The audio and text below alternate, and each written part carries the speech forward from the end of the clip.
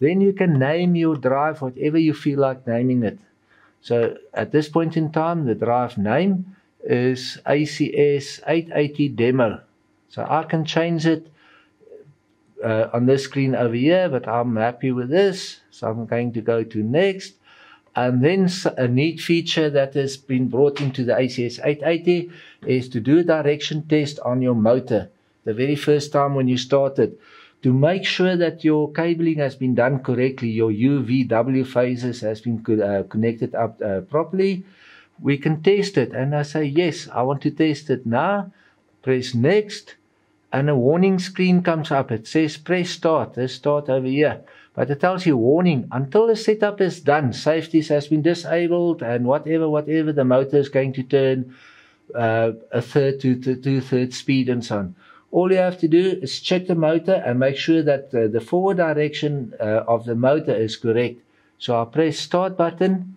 You will hear the motor starting, and it asks you, is this forward? Yes, the motor is rotating forward. Then I'm happy. I'm going to say next. If it's not turning forward in the correct direction, then I say no, fix the direction. In my case, it's turning correctly, so I'm going to say next.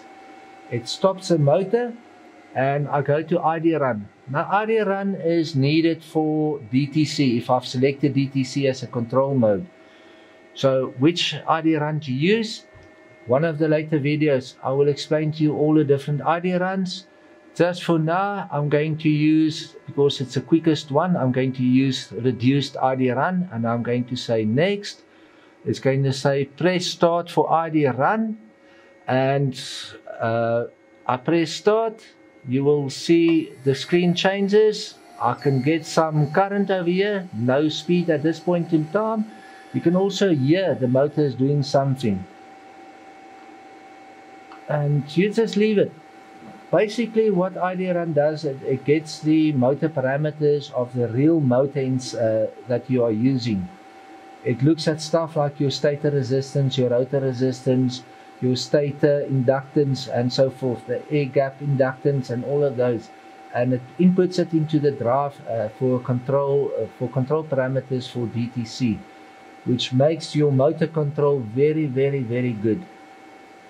So it takes about a minute or so.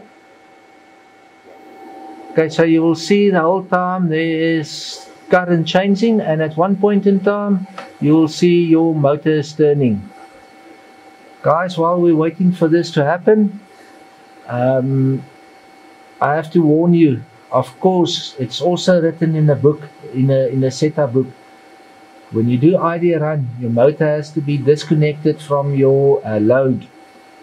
And there is an ID run called standstill ID run that you can use instead of normal reduced ID run or normal ID run where your motor is turning.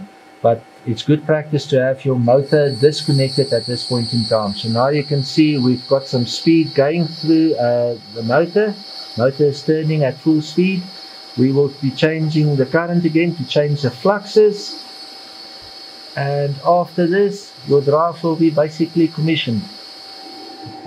Okay, so now ID run has been done, and it comes up and asks you, do you want to make backups of your parameters that you have changed now?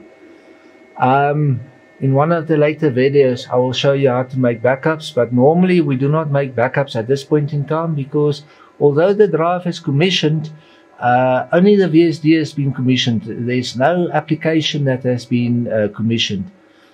So let's just say not now, and go to next, and it says setup is complete, your drive is now ready for use. I press done, and I can go out to home screen, which is this. And if you look now, you see the green light is not flashing anymore.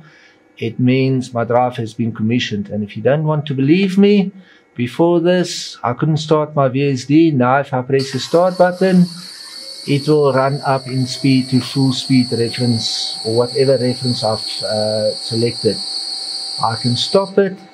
Of course, only the basic commissioning has been done. I have not changed any parameters such as acceleration, deceleration, mode of stop and so on. That is part of application commissioning, which will be one of the later lessons.